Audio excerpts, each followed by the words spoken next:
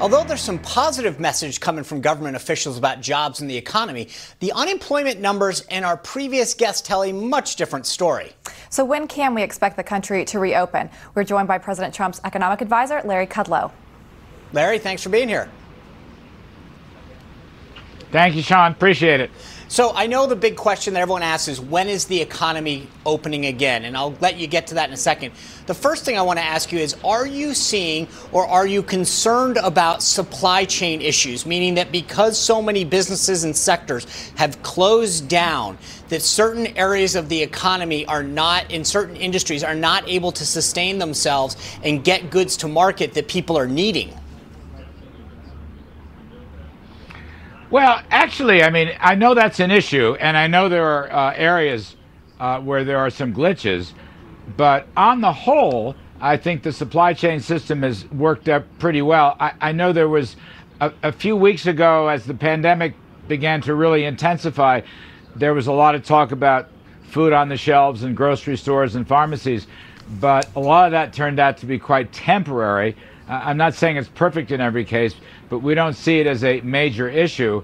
And regarding health supplies, I mean, we're developing some, but we worked very hard to keep supply chains up for key medical equipment, for example, and I think we've done pretty well. And you know, sometimes we even had to do our own supply chains with you know, floating hospitals on gigantic Navy medical ships. So I think it's out there, but no, I don't think that's the biggest issue. Well, let me give you an example. I know somebody who's in the middle of a remodeling project at their house, and they were trying to put the countertops in, but the countertops can't go in until the cabinets are in, and the cabinet makers are saying, we're not producing any more cabinets while this is going on. So you now create a situation where one industry kind of stops, and the next guy can't do their job, and therefore it puts them out. So when we talk about opening up the economy, are you looking at a date certain? And I know that there's times that, or plans out there that people have floated that talk about different region, or is it by sector or industry, or what is the current thinking about opening up the economy, when and how? Well, of course, it's going to be data driven. You know, our health experts are constantly updating it. I'm going to have to leave soon. I've got another task force meeting, but it will be data driven. And as a glimmer of hope, some of the important series on infection rates, for example, and mortality rates seem to be flattening and perhaps hooking down. We'll wait and see. I'm saying that's a glimmer of hope. The president has not set aside a specific date. I know that certainly in the next 4 to 8 weeks, we have high hopes of reopening. It may be on a rolling basis, Sean. It won't perhaps be all at once. We have to worry about geography here. Certain hot spots are going to take longer to heal than other places.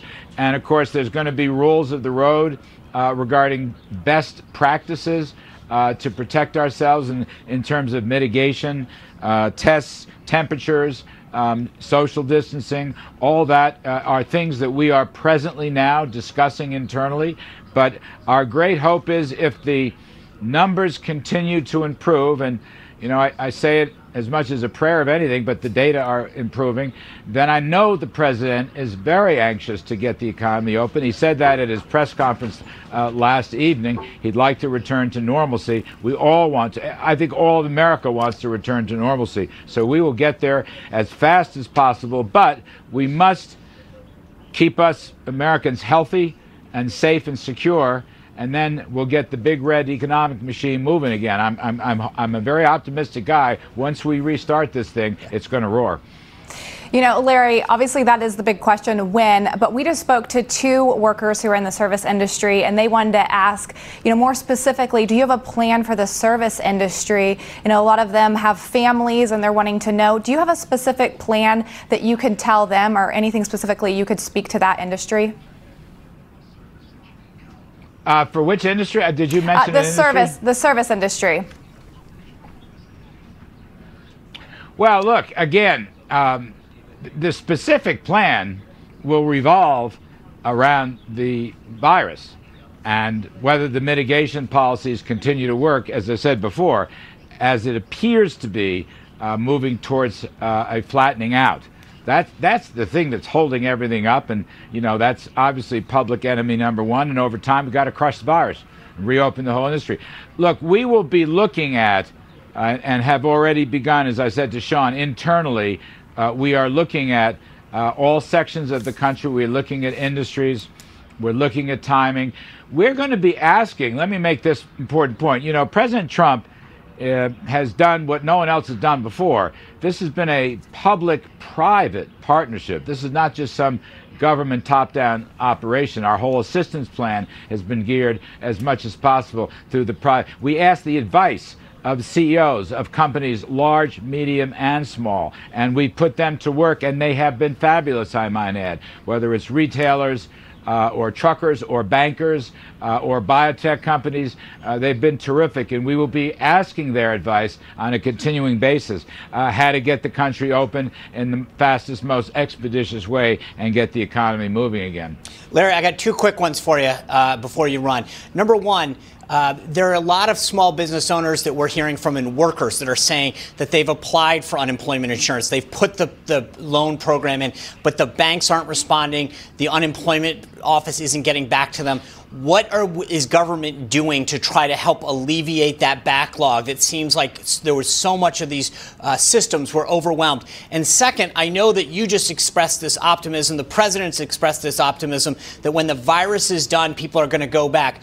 But a new poll out today says that people are very hesitant about re-engaging in large groups, going back and staying in a hotel, getting on an airplane, et cetera, et cetera. So first, what are we doing to help people in the short term? And second, how are we going to make sure that people are feeling comfortable going back and engaging in the economy?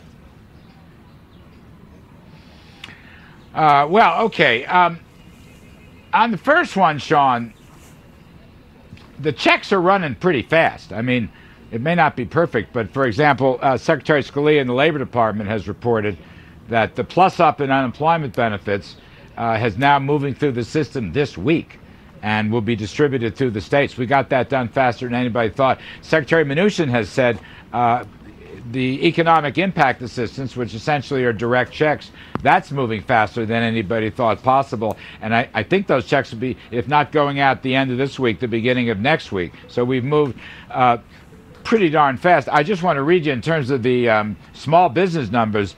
What are we, a week from the beginning or slightly more? Just about 500,000 loans, $128 billion committed by nearly 4,000 banks.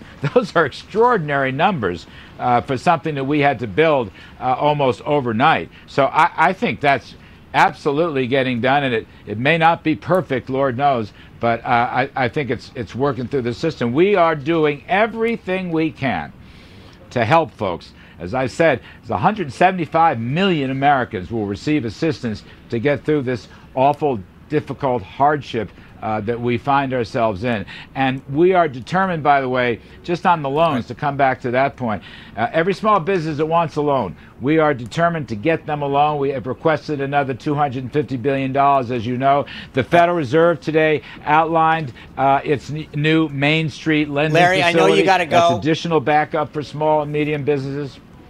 Larry, So I know you got to go. Thank you. Thank you. Working pretty well as the government and the private sector. Thank you for joining us. I appreciate your insight into this. Good luck with everything. Thanks for everything that you're doing there.